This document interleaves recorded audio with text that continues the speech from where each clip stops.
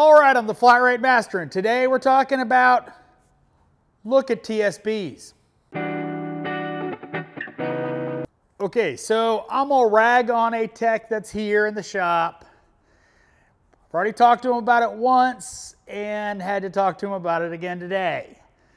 And it keeps biting him. So hopefully he learns the importance of looking up TSBs, recalls. I'll tell the story. We've got a Nissan here with a poor pedal.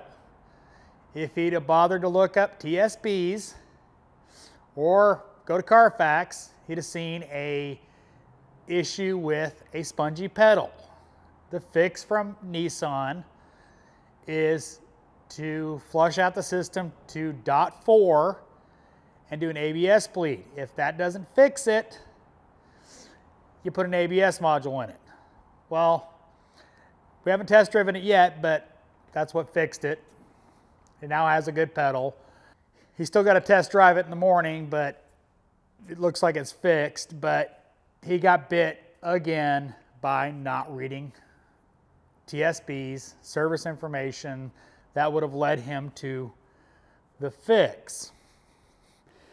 And I don't know if I've ever said this on video, but I say it a lot here. Our jobs is a lot about gathering information. Whether it be looking through service information to find out how to do the job, or looking through TSBs to find a possible solution to a problem we're having. It should always be an initial step. When you pull a vehicle in, you have a complaint, you should always check for TSBs that are related to your issue. Why? Because it might be a really easy fix rather than a hair-pulling debacle because you didn't find the problem or you didn't fix the problem. You always need to be looking at your service information.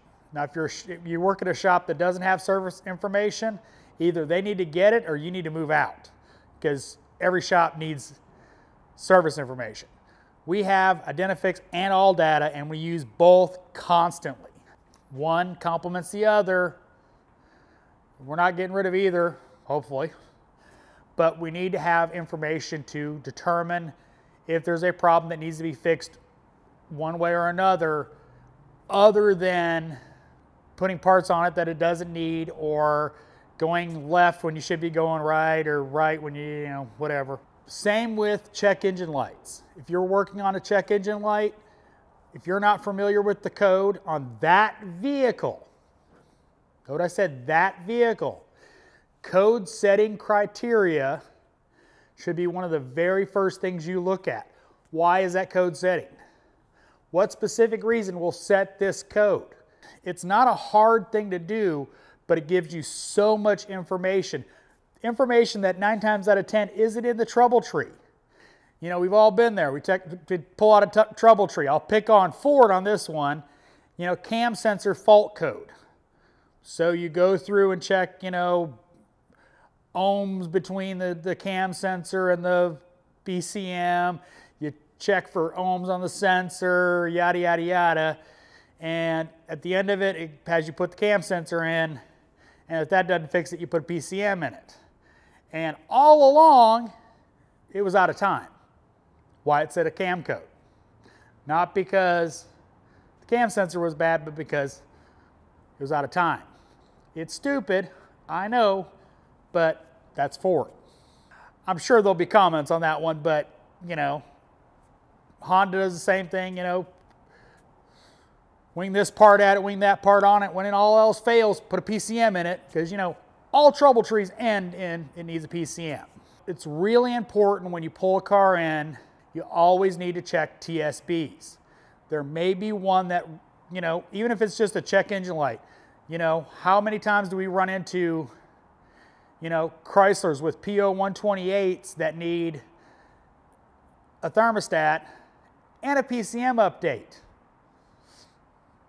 Or you're the third shop and they can't get rid of that PO 128 because everybody's throwing a thermostat at it and nobody did the reflash. I was talking to a mobile programmer, and he was talking about, you know, Nissan P0101 mass airflow sensor code, and he's like, I really don't know if, you know, without putting 3 or 4 mass airflow sensors on it, if the reflash will actually fix it, because I don't think I've ever done it, is what he said. Why? Because technicians don't look at TSBs. That is a clear TSB from Nissan. It's not a question. It's like, this is a false code, program it.